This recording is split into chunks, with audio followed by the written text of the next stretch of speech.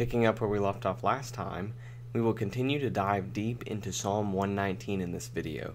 I won't waste any time on a lengthy intro. Let's just jump right into this one.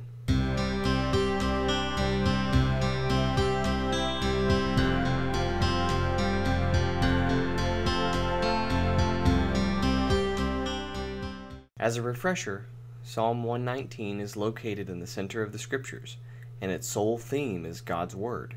The psalm is organized into 22 sets of 8 verses, and each verse in a set begins with the same Hebrew character. Each verse, with the exception of verse 122, uses at least one term for God's law.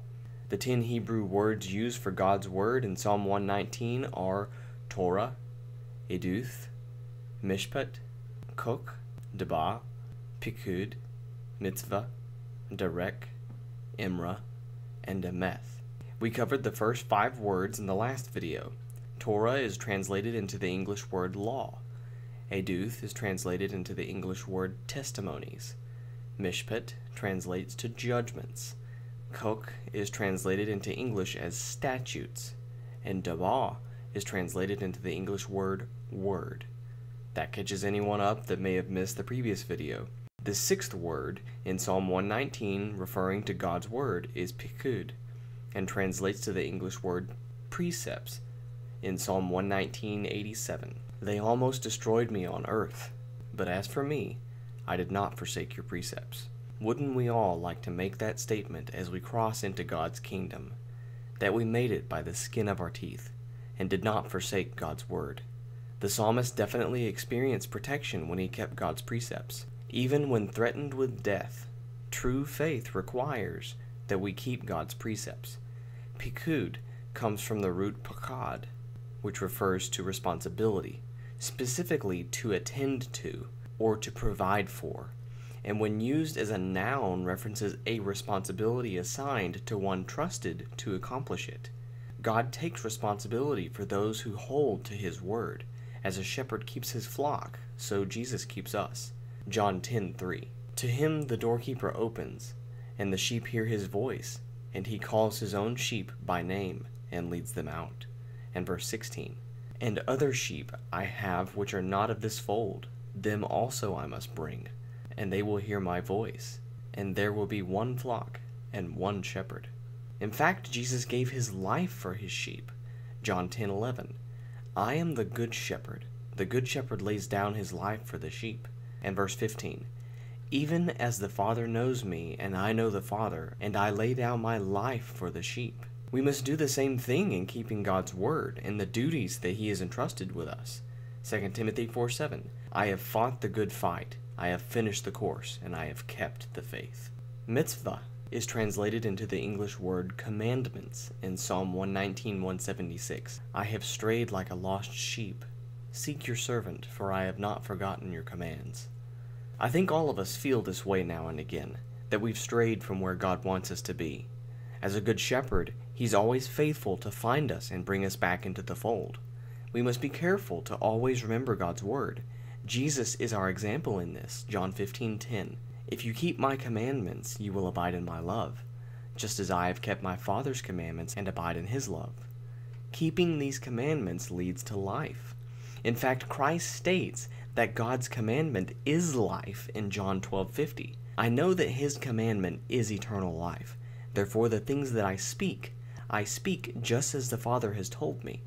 Eternal life, then, is granted to those that obey these commandments.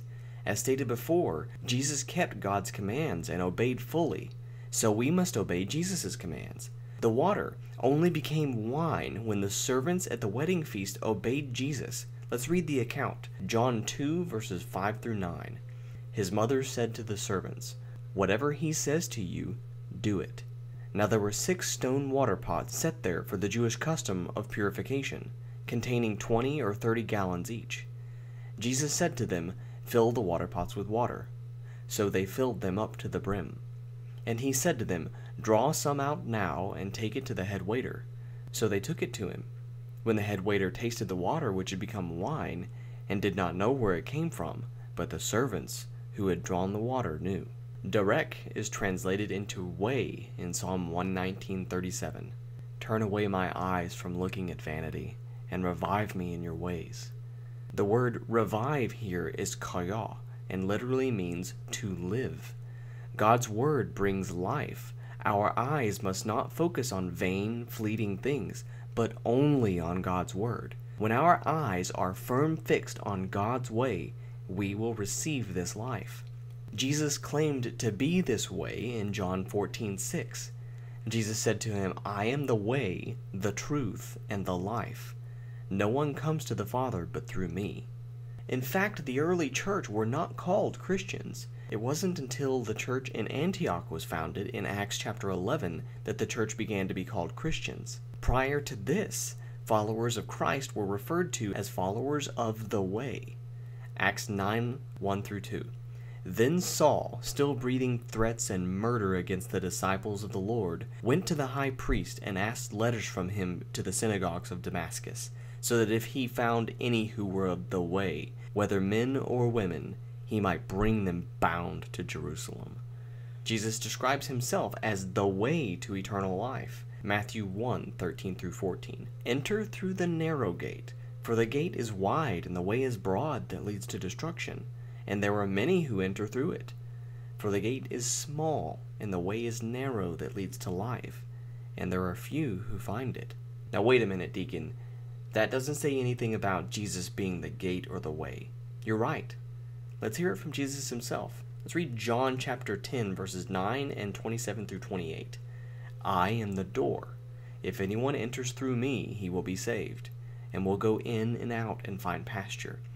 My sheep hear my voice, and I know them, and they follow me, and I give eternal life to them, that they will never perish, and no one will snatch them out of my hand. If we are to follow our shepherd in this way, Christ says we have to pick up our own cross. Matthew 16:24. Then Jesus said to his disciple, if anyone desires to come after me, let him deny himself and take up his cross and follow me. Although the way can sometimes look like the way of death, many men and women have given their lives in pursuit of the way. Pick up Fox's Book of Martyrs for some examples. It is truly the way that leads to life. Imra is translated into the English word promise in Psalm 119:147-148. I rise before the dawn and cry for help. I have put my hope in your word. My eyes stay open through the watches of the night, that I may meditate on your promises. The Hebrew word used for word in verse 147 is a word we've already discussed, dabah, and references God's speech, or literally his words. In verse 148, the psalmist clarifies that the specific speech or words that he stays awake for through the watches of the night are God's promises, so that he can meditate on them. The psalmist claims to stay awake all night, unaware of the time, so that he can meditate on God's imra, or promises. The verb form of the noun imra is amar, and means to utter, to say, and is used throughout the Genesis 1 creation account when God speaks creation into existence. Let's read Hebrews 11:3. By faith we understand that the universe was formed at God's command, so that what is seen was not made out of what was visible. The Bible is also clear that this creation was accomplished through Jesus Christ. 1 Corinthians 8:6. Yet for us there is but one God, the Father, from whom are all things, and we exist for him, and one Lord, Jesus Christ, by whom are all things, and we exist through him. Jesus Christ is the Lord of creation. When God speaks by Christ, the answer is yes and amen. Let's read 2 Corinthians 1:19-20. For the Son of God, Christ Jesus, who was preached among you by us, by me and Silvanus and Timothy, was not yes and no, but is yes in him. For as many are the promises of God, in him they are yes. Therefore also through him is our amen, to the glory of God through us. Jesus spoke this word of promise 322 times in the New Testament, stating, truly, truly I say to you. He was stating truth that would definitely come to pass, a faithful promise given by God. And that leads us to our final word used in Psalm 119 for God's words. Emeth is translated into the English word truth in Psalm 119:43. And do not take the word of truth utterly out of my mouth, for I wait for your ordinances. For the first time here, we're looking at an adjective describing God's word. The Hebrew word for word here is again dabah, referring to God's speech. But the word emeth is added describing God's speech as truth. This word is also used as a noun to refer to God's truth. Let's read Genesis 24, verse 27. He said, "Blessed be the Lord, the God of my master Abraham, who has not forsaken his loving kindness and his truth toward my master." The word truth here is emeth, referring to words spoken to Abraham by God. God's faithfulness is the motive force that fulfills all the covenants in redemptive history. Jesus, as the principal character within redemptive history, is described as truth in a verse we've already looked at, John 14:6. Jesus said to him, "I am the way, and the truth, and the life. No one comes to the Father but through me."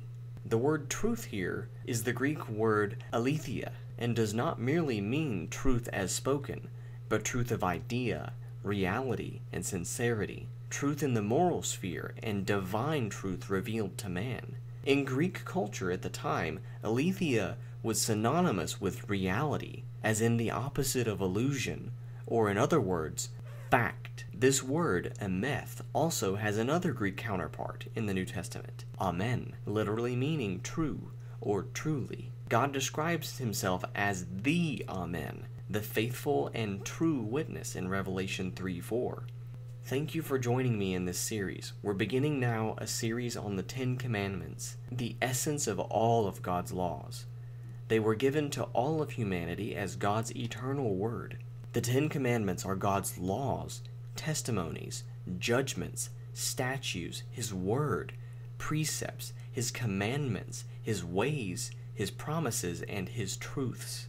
The 10 attributes we've discussed for the word in Psalm 119 enable us to keep the 10 Commandments out of grace. We must ourselves be filled with these 10 attributes. We must consult the Word to ensure we are following God's law before making any decision.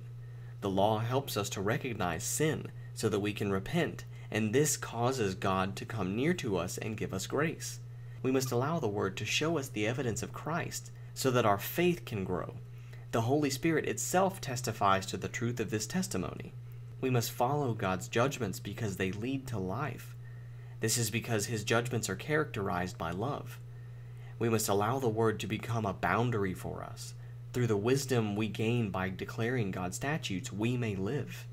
We must allow God's word to strengthen us. It is God's word that enables us to stand in the midst of grief. We must use the word and allow it to show us the precepts of God, that we can fulfill our God-given responsibilities in the body of Christ, as he himself gave his own life to fulfill his responsibility.